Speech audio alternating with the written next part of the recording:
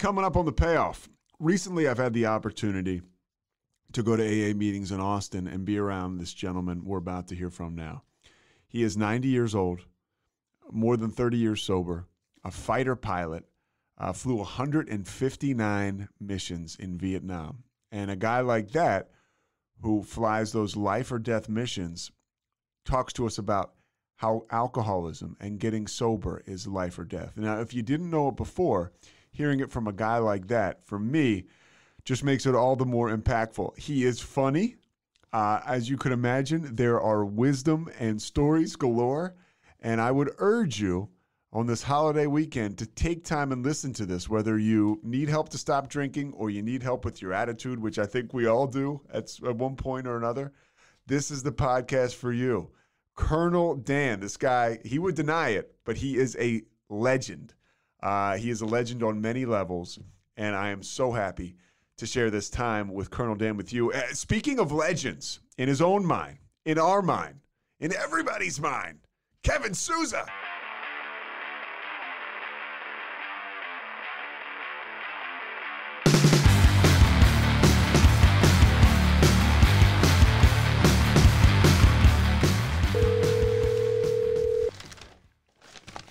Yes, sir. Good morning. Colonel Dan. Yes, sir. You notice how I'm early. That's Navy time. I had an X-ray at 8 o'clock this morning in the doctor's office, so I got there and got back quick. Well, you're pretty. I mean, you're. So how old are you now? 90. I'll be 91 in January.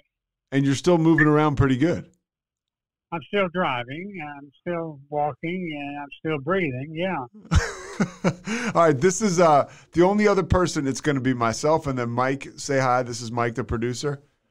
Hello, Mike. How are you today? So, Colonel Dan, we'll just get started if you don't mind. We'll just talk about what we talk about. Talk about your experience, and you have a very interesting life. I was talking with our buddy Mark. He said you were raised in I guess you were born in Dallas. I was born in Dallas, 1931, January the 14th, to a father. This was during the Depression. My dad was a house painter, but he kept work during the Depression, working for a banker, painting houses that were repossessed and trying to resell them. So we had bread and on the table and clothes on our back, but I was taught to be extremely frugal all my life. My mother taught me a few good things. She said, son, the first penny you make goes to the church. The second penny you make goes into savings. And the third penny you make, you spend the way you want to spend it. So I've kind of practiced that all my life, and it's paid off for me. So you had you had a solid upbringing. You had parents who taught you I guess, quote unquote, the right way to live. I had magnificent parents. My mother never had a drink of alcohol in her life. She never flew in an airplane. She died when I was a freshman at Texas A&M College. I was 17 years old, and it was very devastating to me. But how did she die, Colonel? She died of a heart attack.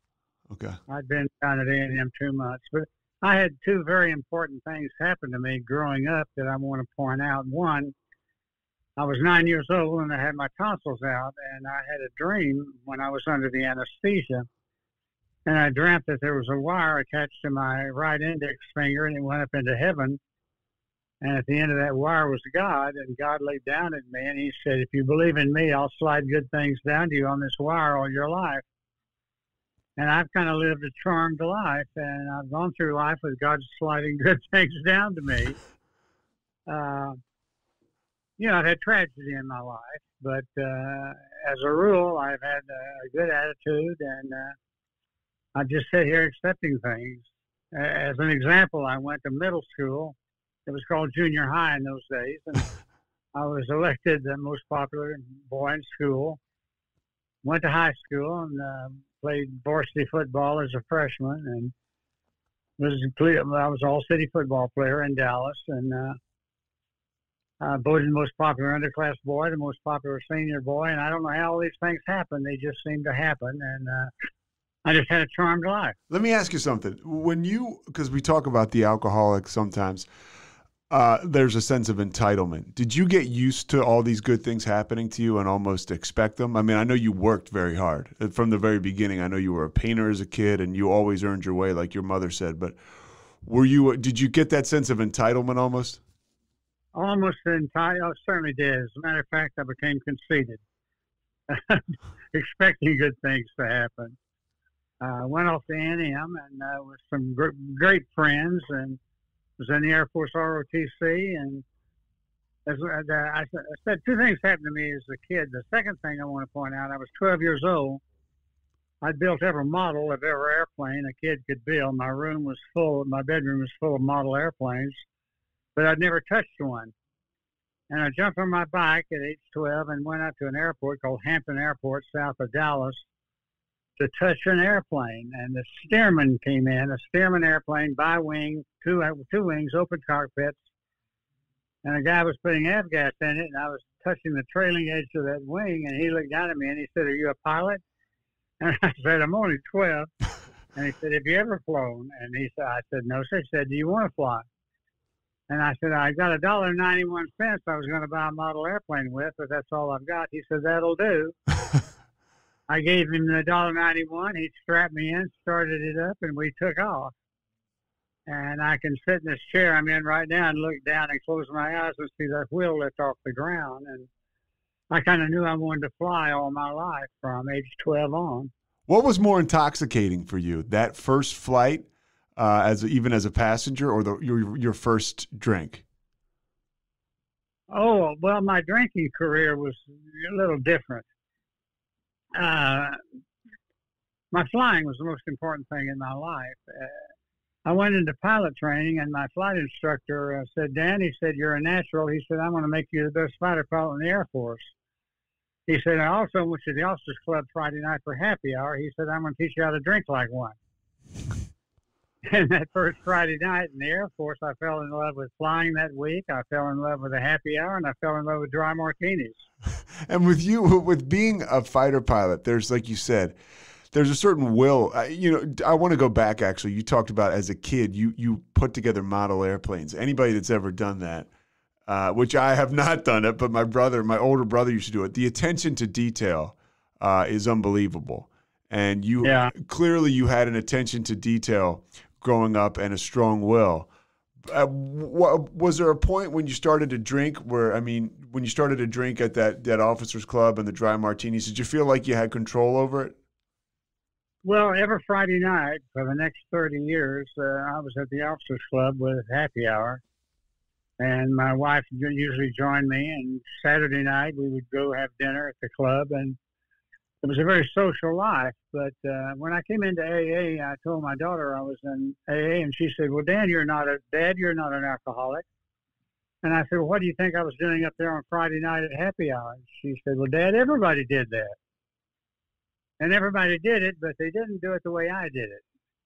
But I lived on the airbase most of the time, and we never got in trouble driving home, never got DUIs, never got in fights. So I never had anything like that in my life. I just drank on the weekends and flew during the week. So I wouldn't consider myself an alcoholic, if that makes sense. But when I retired, I got a stockbroker's license, and I went into the wholesale side of securities. And I was teaching brokers how to sell product. I worked for Public Storage. They had an investment, and I toted that to the brokers. Those PSA buildings you see on the side of the road for storage, right? Yeah, the orange doors. Yep. PSI. Great investment back in those days. And this was 1983. And my boss called me and said, "Dan, I want you to treat your brokers to happy hour, and they'll sell your product." So my first week, that next week, I went up to St. Louis, Missouri, and invited a Smith Barney office over at the Hyatt Hotel for happy hour, and paid a liquor bill at the end of 2 hours of $730. Now, that's back in 1983. It's a lot of money. I expensed it and my boss called me the next week and said, "Dan, I want you to do that." Said, "That's exactly what I want you to do." And my God, I thought I died and gone to heaven. Free booze, free alcohol. And I came out of the closet, and the next 7 years, I didn't draw a sober breath. So you were drinking almost around the clock? Well, no, I wasn't drunk around the clock. I'd Okay. put on financial seminars for 300 people, and brokers would come up and say, Dan, that's the best seminar I've ever heard. You were so funny. Well, my God, I was half smashed. Did you think it was almost a superpower for a little bit, the alcohol? Because I know that early on in my drinking, or at least what I considered my effective drinking years, which they probably weren't, but I felt like it gave me courage, it gave me enthusiasm, and it gave me personality. Did you have those feelings at all? Well, I think every alcohol does, Steve. I think every alcoholic has that. My selfishness, my self-centeredness, my controlling. You know, when you're in a jet fighter by yourself, you're in total control. And I kind of carried that into my life, and that was bad. It ended up in a divorce. I'd been in AA 6 years and divorced after a very long marriage. But I got to the point where I was disgusted with myself. I didn't like who I was, and I think I drank, and this may sound silly, I think I drank because I was covering up my character defects. I realized I wasn't a good person. I realized I was a controller. I realized I was doing things I shouldn't be doing, cheating on my wife, things like that. I had every opportunity in the world to do that. And on January the 19th, 1990, I woke up in a hotel room in Dallas, Texas, drunk, hungover, in a filthy room, and wanted to kill myself. And I drove back to Austin, and I remember I walked into my bar, and I put my hands on the bar, and I said, God, I've got a problem. I quit. I'll never drink again. And I walked through my dining room, and it flashed through my mind, and this has happened to every alcoholic, I think. My mind said, Dan, let's have one drink tonight, and we'll quit tomorrow. And went into the refrigerator. I was putting ice in a glass, and thank God, my wife walked up to me, and she said, what are you doing? I said, I'm fixing a drink. And she said, you're a dirty drunk. You smell like puke. I'm just disgusted with you. And I went into my office and looked up AA in the yellow pages, and I called them and said, this is how stupid I was. The guy said, this is Austin AA. Okay, how can I help you? And I said, I've got a friend that has a drinking problem. I said, he's got a lovely home out in northwest Austin. He has a lake house up on Lake Travis at Lago Vista. He has an airplane. He's got everything in the world, but he can't stop drinking. So I don't think he's an alcoholic with all those things. And this guy, he said, sir, he said, there's a meeting in 35 minutes at Far West Boulevard, 5365. Now, I remember that from 32 years ago. And then, excuse me for what I'm about to say, but he said, you better hurry up and get your drunk ass up there. You can't BS an alcoholic. He saw right through me, and I went to my first AA meeting. You know, for somebody like you that was, and you are, I've been around you, you're articulate, you're handsome, you were a great athlete. Here you are, a fighter pilot. You flew F-4s. You're in the front seat in total control of everything, life or death. And then you've got to flip through the phone book and look for AA. What is that feeling like? Well, that's before cell phones, Uh-huh. Yeah, you had to go to a phone book, which they don't even make anymore. And that's the only place I knew to find AA, and they were listed in the yellow pages. But you know that, I'm sorry, go ahead. No, you go ahead, That 30-year career in the Air Force was so much fun, I can't describe it, other than saying my kids were born in 3 years. In Japan, we were there 3 years, and I was transferred to England. They went to the first 3 years of school in England, and we graduated from high school in Italy. And I lived in Hawaii for 5 years in the military and 1 year in Vietnam. So I flew 159 combat missions in Vietnam in F-4s, and that was interesting because I got shot at by everything the North Vietnamese had in their inventory and never got hit. But I lost 3 friends over there, and that were shot down, and I had 2 friends end up in the Hanoi Hilton as prisoners of war that eventually got out after 6 years. So I think the biggest tragedy in my life was 2 weeks before I came home. I got a Dear John letter from my wife saying she had met another guy and was divorcing me and marrying him. While you were in Vietnam? Yeah. Mm-hmm. So I flew my last month and came home, and I landed in Sacramento, and they put us on a bus to take us to an airport in San Francisco. And we came out of the main gate of the airport, and they were throwing eggs and tomatoes at us, and there was a sign up that said "Baby Killers." Jeez. And here I just lost some friends in line combat, and I just got a Dear John letter, and I was not a very happy person. What do you do, somebody like you that's got, this fierce determination and will, and you just fought for your country, and you're at this low point after all that? Do you just keep going with your career, with being a fighter pilot? Do you just move on to the next thing? Because clearly you had more success in your career. You continue to evolve as a pilot. I think my whole personality changed when that happened, because I came back to Dallas. My mother had been dead for years, and my father was in the hospital, and I was holding his right hand when he passed away.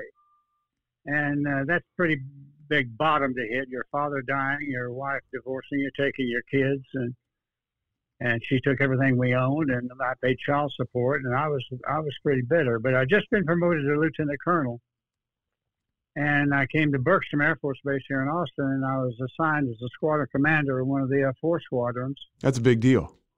That's the best job you can have in the Air Force. You've got about 400, 500 people working for you. You got 18 airplanes, all these pilots and navigators, and you're responsible for all of it. It was a great, great job, but my personality changed.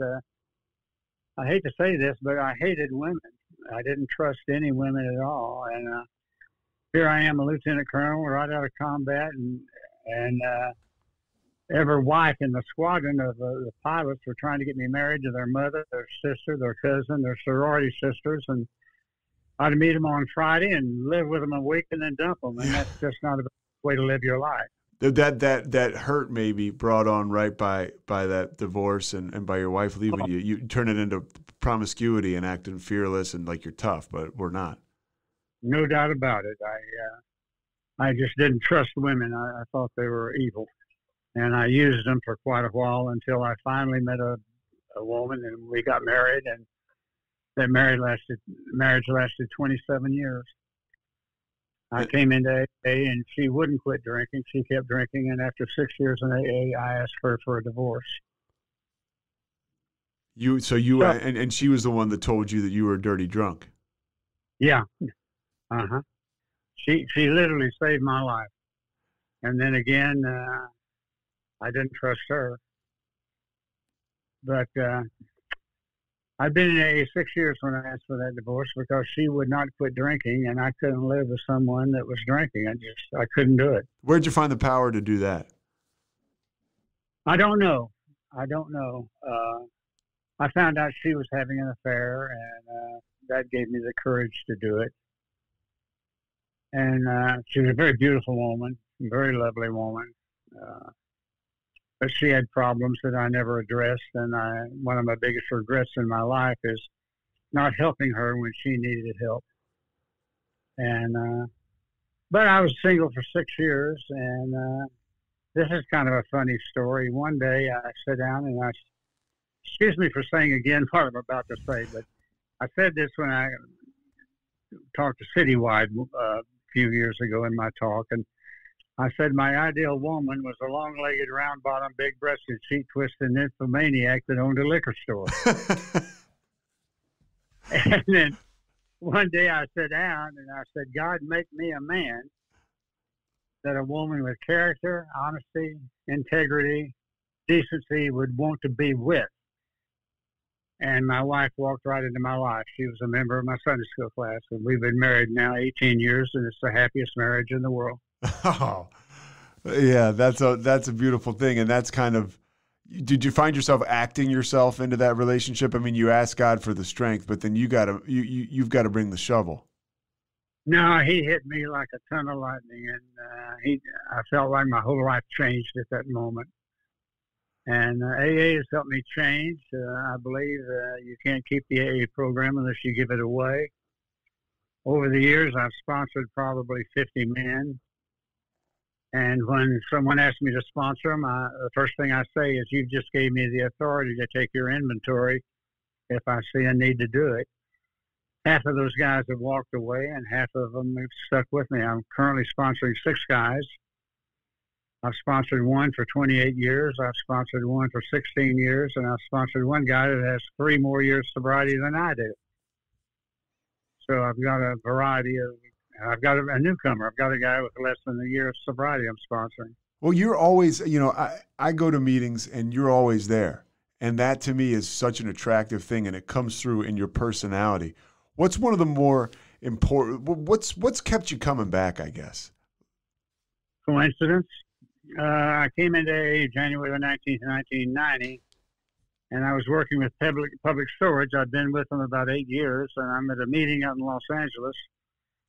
And the owner of public storage says, we're doing away with your capital marketing group. We're going to have 2 guys go to big, like Texas Teachers Credit Union, and they'll donate $100 million instead of you guys out there getting $10,000-$15,000 at a whack. And we'll help you guys get jobs if you want them. And I punched the personnel director, and I said, when am I totally invested in our retirement program here? And he looked into some paperwork, and he said, last month. And I said, I quit. So I haven't worked since April of 1991. So I've been in AA a year, a little over a year, and I quit working, and I had the opportunity to go to a meeting every day. How important is that for people that have that free time? I try to talk to people. I mean, maybe a newcomer bottoms out and comes around. It's like, hey, you've got the gift of unemployment. You have that time. There's nothing like filling your schedule with AA, in my opinion. Well, it's not a schedule. AA is a way of life. I've said in many meetings, you only have to do 2 things in AA. That's don't drink and change your whole life. And I don't say that to be funny. It's the truth. AA is the way of life. You have to change. And I had 3 days. I went to a Friday night meeting, a Saturday meeting, a Sunday meeting, and I started detoxing, and I was shaking. I went to an FDAA meeting room at 4:30 on Sunday afternoon and said, God, I surrender. And when I said that, I meant that with all my heart, soul. And I quit shaking. And I said, God, I'll do anything anybody tells me to do. So Monday, the very next day, with 4 meetings under my belt, I asked God to sponsor me. And I said, tell me what to do. And he told me, and I've been doing it for 32 years. How unlike you, the fighter pilot, was that? To ask a guy, and you mentioned it, you used the word coachable. To become coachable, how different was that from the way you were wired coming in? Well, I asked God to change me. When I said I surrender, you're not giving up anything. You're just saying I'm willing to change my life because it's not working. The alcoholic's life is not working. It's unmanageable. And I just changed. And I made the decision to check this. When you surrender, you have to surrender. And when you do, you're just giving up the old life and learning to live a new life. And to me, it's so simple. When you surrender, you become teachable. And I think you have to be teachable to change because you have to change. Let me ask you something. I don't know if you're sitting down or not, but here's what, don't get any older sitting in that chair. Well, you can't stop it. You're going to get older. You can't stop change. Change can either be good or change can be bad, in my opinion. So I started changing my life, the way I think, the way I act, the way I treat people, the way I live my life. And I love what I'm doing right now. And I love my getting up in the morning and feeling good and happily married and helping. I've got a little prayer. I say this prayer before I get out of bed. Every morning, I will not get out of bed till I say it. I say, good morning, God. I hope you and Jesus got some rest last night. I don't know what your plans are today, but please let my wife and I be part of it. And then I got this prayer from a guy who I'll tell you about in just a second. I said, God, take me where you want me to go. Let me meet who you want me to meet. Let me say what you want me to say. Then let me get out of the way. And that's the way I live my life. And I've got a photograph of a man in a newspaper called Father Judd. He was the chaplain for the New York City Fire Department during 9/11. He was killed when one of the towers collapsed, and 4 firefighters brought him out of the building, and a picture was in the paper. And I found out that he had been a member in AA in New York City for years, and he said that prayer at every meeting. And I'm being teachable. I picked it up and I say it every day. You're 91 and you keep a journal. Oh yeah, journal. What's in that journal? Well, you open it up, and the first page are the pictures of 6 men who are dead that I've known in AA that died with long-term sobriety that were friends. And then, excuse me just a second. I'm going to get up. Yeah, take your time. Go into my den. Yeah, I got nothing but time for you. Okay, I'm going to get that journal just a second. Yeah, take your time.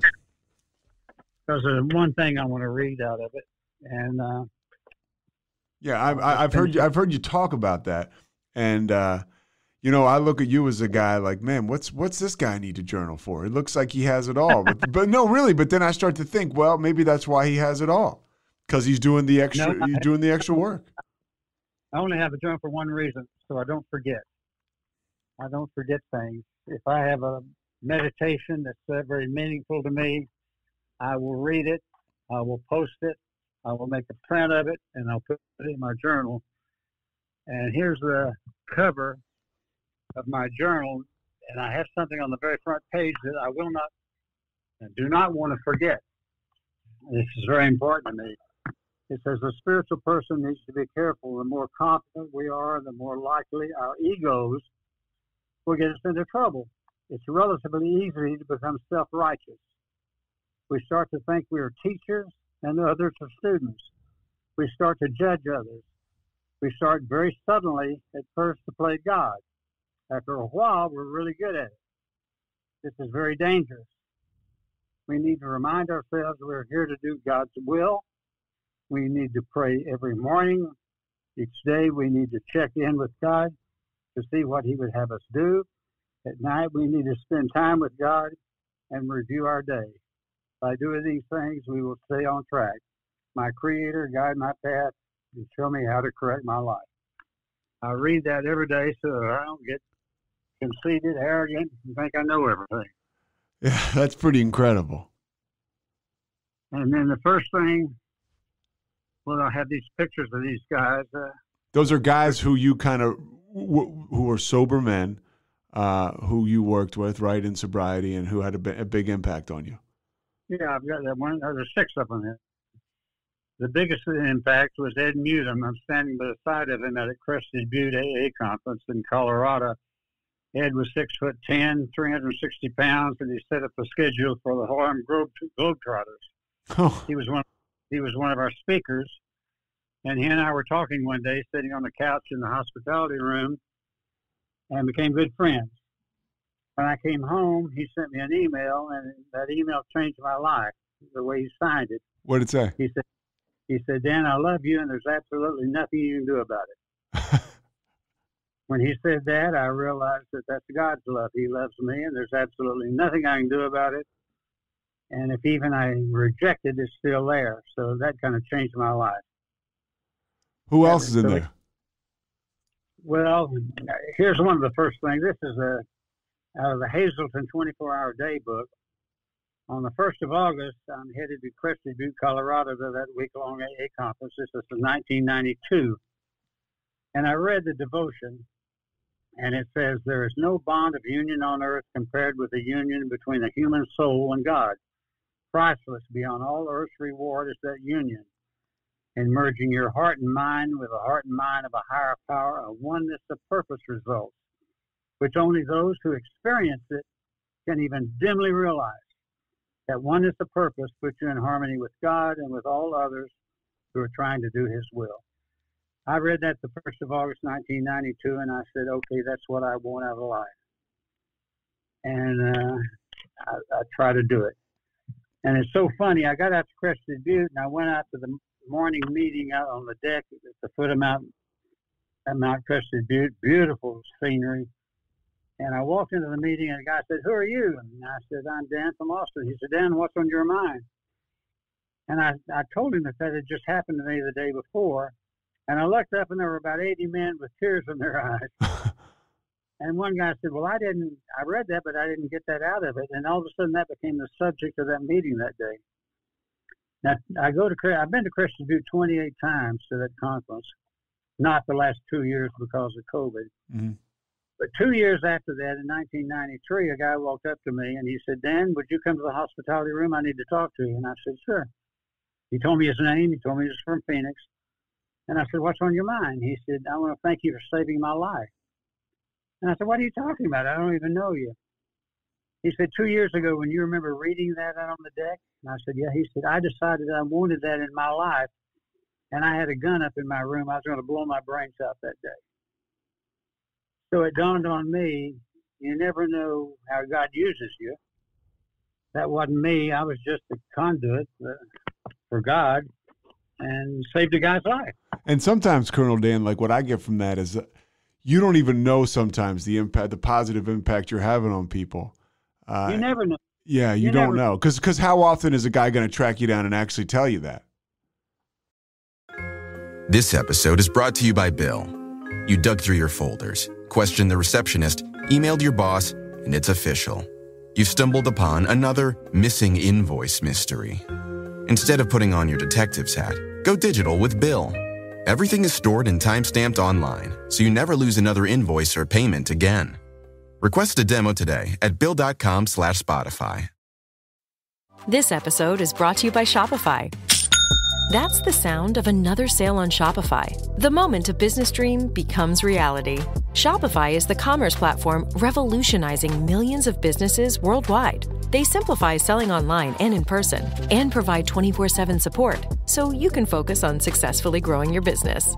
Sign up for a $1 per month trial period at shopify.com/offer22, all lowercase. Well, the guy tracked me down last Saturday at the meeting. He said, "Dan, I brought you up in a meeting the other day, quoting you what you said." And he told me what I'd said. Hell, I don't even remember saying it. Yes. So, anyway, this journal, I've got things I've heard in AA meetings over the years. And it says, everything you think does not have to come out of your mouth. Someone said that in the meeting, and that impressed me. And it says, here's a little note that to change what's going on around you, you have to change what's going on inside of you. Mm. And one guy said, "If I die tonight, I'll have enough money to last me the rest of my life." And just little things like that. And I don't want to forget these things. I can tell you're smiling right now. A lot of people come into AA or get sober and they think, I'm not going to be able to have fun anymore, or I'm not going to be able to have, my personality anymore. How was that debunked in your life? How quickly did you start to loosen up when you came around? I can't tell you. It's just a matter of time, over time. It didn't happen overnight. It wasn't a bolt of lightning. Though that detoxing was a bolt of lightning. God took that right out of me that third day when I went in and surrendered. And there's this little things. Here's one. God is good. Good is God. If it's not good, it's not a God. That's very important to me. And I've got 100 of these things I've heard in AA meetings. Here's a good one. If you're alone, you can't be lonely. If you like the person you're alone with. I don't. When I say things at AA meeting, I've never said anything original in my life. Yeah. Never quoted. Yeah, that's what I tell people too. Except one thing. I think it's original. My prayer. I've got a 5-word prayer that I love, and that prayer is, "God, I need your help." And that's just an all-encompassing prayer. I think of that as, I don't know what help I need. I let him decide what help I need. And I think of it as hitting a tennis ball over the net. When it gets to the other side of the court, it's his ball, and he does what he wants to with it. I just say, "God, I need your help." And if I've got a newcomer and I'm talking to, I'll say, try that prayer and only use it a few times the first day. I said, just use it about 300 or 400 times, and then you to it, and after a while, you'll start using it all all the time. I want to ask you in January on the 19th, you'll have 32 years, okay, right? God willing, as we say. You have lived quite a life. In sobriety, you mentioned 6 years into sobriety, you get divorced. I mean, that is real life stuff. That's stuff that I used to have to get drunk to do, to have the self-esteem and the courage to do that. What kind of tragedy have you been through in sobriety? Just some of the bigger things, and how have you gotten through it? Well, I was diagnosed with prostate cancer in 1995. I had surgery. In 2007, I had open heart surgery. I had double bypass. I'm just now healing.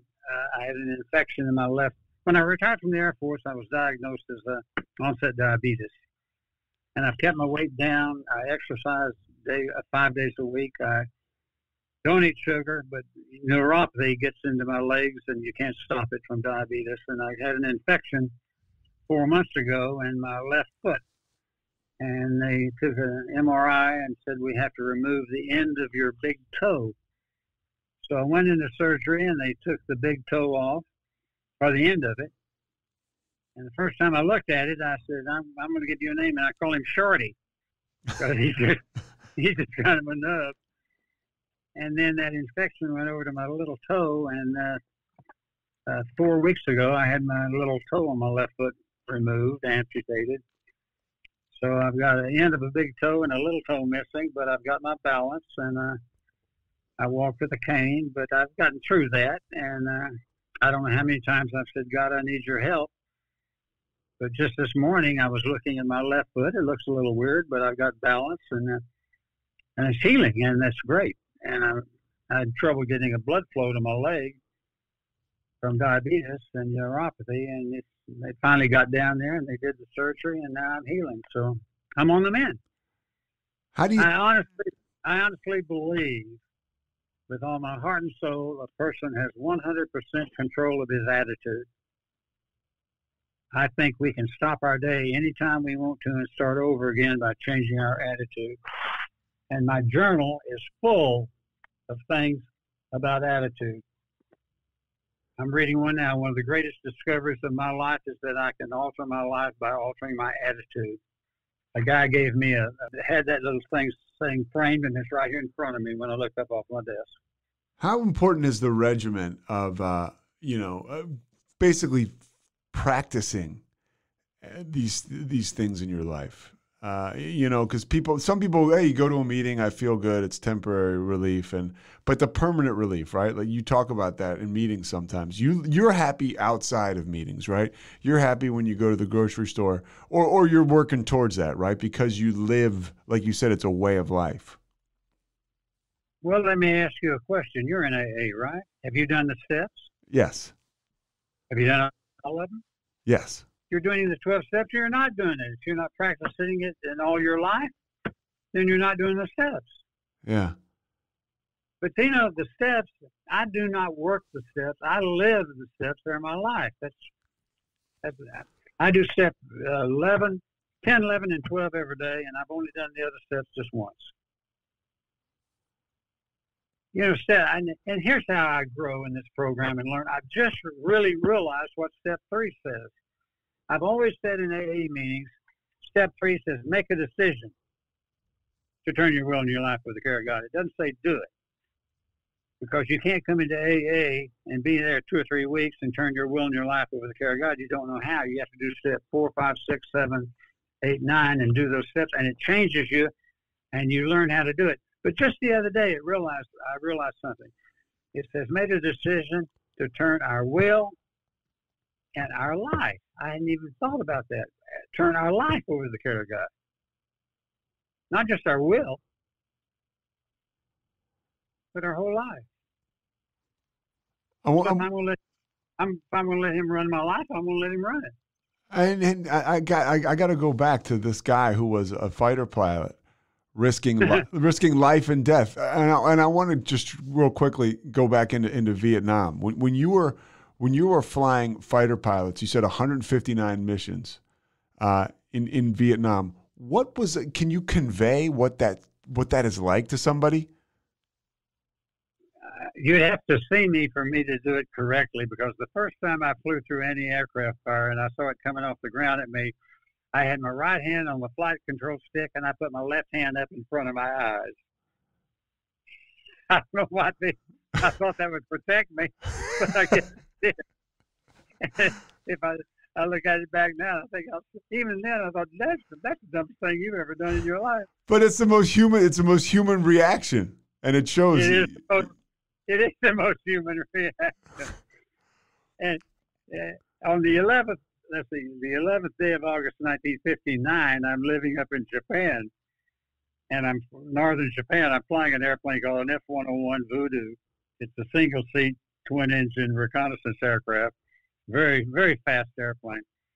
And I had to use, it's a long story, but I'm going to make it real short. Go ahead. I was coming in on a tanker to air refuel, just practice, and I had a utility hydraulic failure.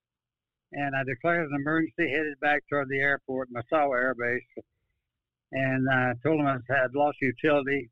And I realized I wouldn't be able. I had to use the emergency system to put my landing gear down. I wasn't going to have any landing gear flaps. Probably wasn't going to have any brakes, and it was but I still had flight control. And excuse me, I had the squadron ops officer on the radio, and they had the factory, McDonnell Douglas, trying to figure out what to do. And I blew the gear down on the air system instead of hydraulic system, and the nose gear popped out of the well, didn't come down. The left gear came down and locked, and the right gear stayed up and locked. So at this point, you're going down. This point, I'm going to have to eject. Okay. I can't land it, so I had for 45 minutes. I flew around, burning my fuel down and trying to figure out what to do. And the only time I was really scared in an airplane, and I was scared to death. Misawa was 9/10 of a mile from the northern Pacific Ocean, which was probably about 50 degrees, and you couldn't live in it if you ejected in it. This is up in northern Japan, near Sakhalin. Anyway, I called the control tower, and I said, I'm headed toward the beach, and when the beach passes underneath me, I'm going to eject. I thought I'd eject, the wind would come off the beach, blow my parachute back over land, the airplane would hit in the ocean, no one would get hurt. And that dumb control tower operator, I wanted to kill him. He said, Roger, good luck. And when he said that, I thought, holy mackerel, you it happened to me. And I headed the airplane toward the ocean and ducked my head down, pulled the armrest up, and the canopy blew off. And it exposes triggers for you to squeeze and eject and fire yourself out of that airplane. I sat real erect, straight up. I squeezed the triggers and nothing happened. And my first thought was, you're dead, man. You're not going to live. And then I bent over to see what was wrong. And excuse my language again, but when I leaned over to look down, that thing fired, and my head was slammed down as it blew me out of the airplane. And I said this telling my story one time. That's the only time in my life I've been in a position where I could kiss my own ass. But the parachute opened, the airplane made a 180-degree turn, came back and headed toward me, and I thought, man, this is not my day. But God took care of me. The airplane rolled over, went in and hit a telephone pole that was attached to a school that had 1,200 kids in it. Oh. It hit in the playground and blew up. No one was hurt. And this is 1959? Yeah. And so at this point, are you feeling like you're invincible? If you fly a jet fighter, you feel invincible from day one, because if you think of an accident, you think it's going to happen to the other guy, not going to happen to me. You have to have that mentality. What was it like? So you thought you were invincible. What was it like for people that don't know, which is everybody, I can almost guarantee listening to this, what was it like on the ground in Vietnam? Was there a lot of, did you find yourself drinking more because of just what was happening around you? What the hell were you guys doing to get through that? Well, our bar was open in the officers club 24/7 because that's the only place we had to eat. And they kept the bar open. and the draw drinks were 25 cents. And there was just a lot of drinking. You'd come down from a mission and go in and have a martini and go in and have dinner. But, yeah, we were always having parties and get-togethers and doing crazy things. But it wasn't just solid sitting down drinking and being remorseful, because everyone was having a good time. Even if a guy got shot down, we felt sorry for him, but we went to the club and had a drink for him. You celebrated him? Well, not celebrated, just celebrated him. Okay. Celebrating, yeah. But you can't worry about yourself flying an airplane, because I've seen guys do it and then quit, wouldn't do it.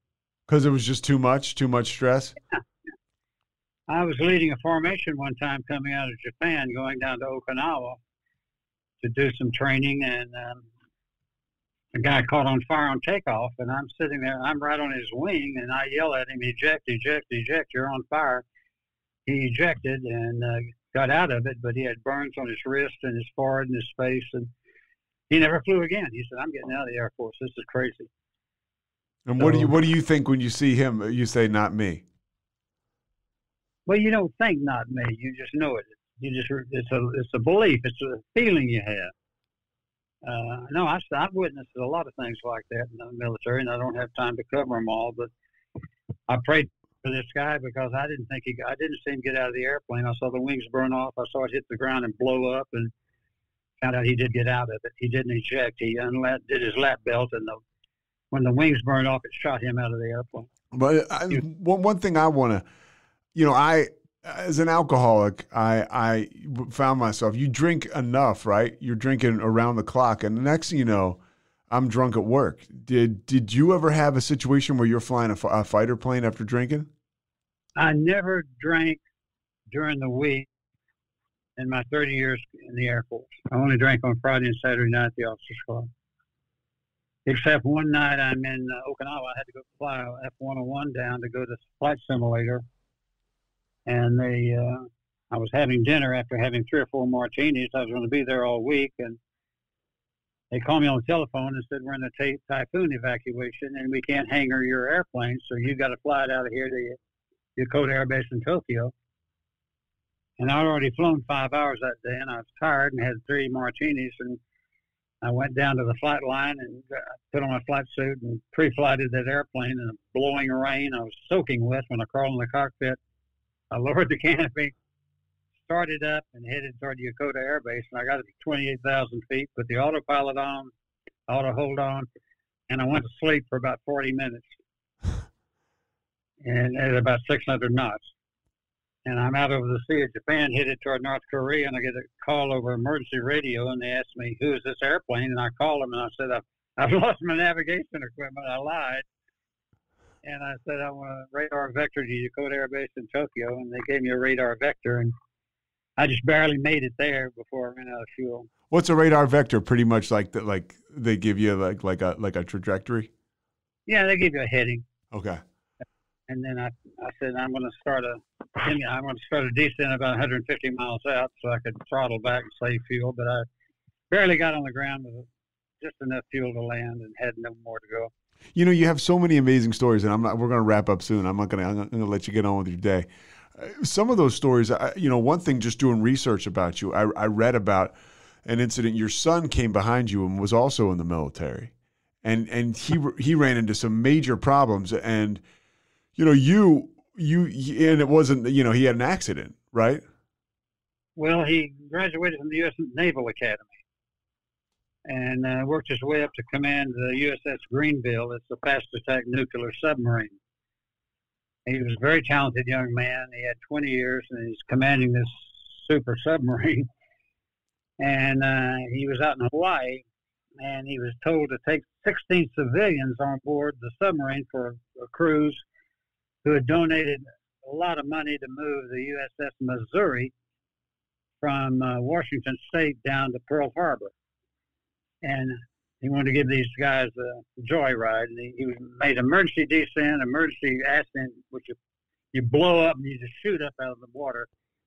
And it hit a Japanese fishing boat. And it killed 9 people. This happened February the 9th, 2001. And it was devastating. He went from having the best rated submarine in the Navy to being forced to retire. And he got out of the Navy, wrote a book called The Right Thing, and went on a lecture tour, making a lot of money, talking about the accident and talking about his naval career. And he's now retired, living up in Northwest Washington State, married, has 2 grandbabies, 2 of my great-grandbabies. But this is an interesting story, I think. I went out to Hawaii during his board of inquiry. They were threatening to court-martial him. And I kept my mouth shut through the whole thing. Were you sober at the time, or were you still drinking? I'd been in AA about 18 years, about 10 years. Okay. Oh, yeah, that's right, 2001. My bad. Okay. And yeah, I'd been in AA 11 years. And I kept using AA on him, and I have ever since I've been in the program. And he knows I'm in it. And he knows my sayings, and he knows how I believe. But he was very angry, and you can't blame him. He had known, all he knew was the military as a kid and the Air Force, and then left Italy and went to the Naval Academy and went right into the Navy. And to be told you got to get out after that accident, even though he was acquitted and it was not his fault. Yeah, that's tough stuff. Yeah, it's tough stuff. And he was very bitter, very bitter. But he was on Oprah for a week, for an hour. He was on, he was on every TV show you could be on being interviewed after that accident. But anyway, he was bitter. And just 3 years ago, I'm visiting him, and we're sitting in a coffee shop. And he said, "Dad, I want you to know, I remember everything you've said to me that you've learned in AA." And he said, "I don't know what just happened to me just this moment." He said, "I feel God is disabled." And I said, "I do too, Scott." Oof. We stood up in this coffee shop and gave each other a great big hug. And his life changed immediately. And he has no anger. He has no fear. He's happily. I just got a video of him holding his 2 little granddaughters. He's happy. And I credit AA for that. What does it mean for you to leave the legacy, to have this legacy? I mean, it's very clear. I know it in myself, just being around you meetings and all the men you work with and sponsor, and women too that you share time with. What does it mean for you to have that legacy all through AA and God? Well, it makes me feel like that's why I'm here on this earth. That's what God wants me to do. And like the first thing I read, I don't want credit for it, and I don't want to be God, and I don't want to. Sometimes somebody said, "Dan, you really, really helped me." I said, No, I don't. I'm just telling you what I've heard in AA meetings and what I believe in. And I don't know. I've had a marvelous life. In Italy, when I lived in Italy for 3 years, I was in a movie with Marcello Mastroianni and Burt Lancaster. I had a big part in the movie, and good things like that. What was the movie called? It's called La Pelle. La Pelle. Yeah, the Italian for the skin. Okay. It flopped in the 1980 film festival over in Cannes. It's really a bummer of a movie. You can get it if you Google it, but it's the Italians would do anything to save their hide. And it's really a bum movie. What do you tell? I mean, this is the beauty of it. You had your hands on a counter, asking God to help you, and I know I crawled into my first rehab and meeting, and here we are laughing, sharing stories about sobriety. How special is that to you? Those moments you can have with another alcoholic on the other side of all this. That's what life's all about. That's why life is to be enjoyed. And if you read the big book, the bottom of page 43, there's a little paragraph. It says, "Once again, the alcoholic has no defense against the first drink. Neither you nor anyone else can keep you from drinking it. That defense has to come from a higher power." And step 11 says we get a conscious contact with God, and I have that conscious contact with God, and I feel it 24/7. I'm not bragging. It's just my life. It's just who I am. What do you tell, and this is the last question I'm going to ask you, what do you tell somebody, a newcomer or somebody that's been in and out that can't stay sober, that asks you, what should I do? The first thing I do is say you have to surrender. You have to give up. And when you surrender, all you're saying is, I have to change. And the only way I can change is to come into AA, get a sponsor. I say the first 13 words of how it works. That's what's important. Rarely have we seen a person fail who has thoroughly followed our path. You've got to find out what the path is and follow it, or die. Yeah. I usually add that, or die. Well, then that's the thing. And coming from you, a guy with life or death experience, up at 35,000 feet or whatever. I mean, you can put your arms around the fact that this is life and death too. And when you share that with somebody else, it's impactful. Oh, it is. Well, it is life and death. Don't you agree? Oh yeah. I mean, I've been around for 1/6 or 1/3 of the time you've been around. And I've seen so many people, come in and go out and die. Oh yeah.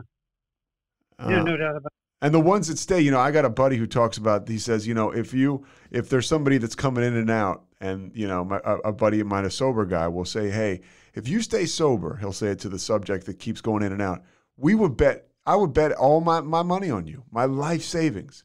He said, the moment you pick up a drink, I wouldn't bet anything on you. And it's that simple. Yeah. Well, so I'm going to let you go. Anything else you want to share with people? Anything else you've dropped some gems here over the course of the past hour. Anything else you want to share with people? No, just AA is not only for alcoholics. AA is for everybody that ever lived on this earth. Those 12 steps will change your life. I'm teaching a Sunday school class the first Sunday in January to a couples class where my wife and I go. There'll be about 100 people there, on the importance of journaling. And I'm going to read a lot of my journal to these people. And I'm just trying to pass it on. Well, you passed it on today, man. Well, and here's the thing. Here's one of the rewards, and this is reading out of my journal, Hazleton, date 25 January. I believe that complete surrender of my life to God is the foundation of serenity. God has prepared for us many mansions.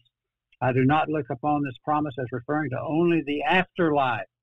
I do not look upon this life as something to be struggled through in order to get the rewards of the next. I believe the kingdom of God is within us, and it can be enjoyed, eternal life here and now. So I believe I'm in heaven right now. The here and now. So often I find myself just trying to get through this and it's like, where the hell am I going? Settle in and look around you. Enjoy everything that's, you and I were in a meeting Sunday. Hey, just enjoy the breath that comes in. A guy said that. It's like, man, that's right. Yeah. I believe in the afterlife, but I believe in having it right here on life. Why not? Have fun. Change your attitude. Colonel Dan, I thank you so much. I'm going to make sure you can, I'll send you a link to this so you can listen to it. Thank you, buddy. All right. Thanks, Colonel Dan. I appreciate your time so much. God bless. All right. God bless. Thanks. Thanks so much for listening to The Payoff with Pete. Once again, I'm Pete Souza. And of course, we are part of the Rogue Media Network. All kinds of good podcasts you can find at roguemedianetwork.com. And of course, you can find this podcast and all those other ones wherever you get your podcasts, iTunes, Spotify, other spots like that.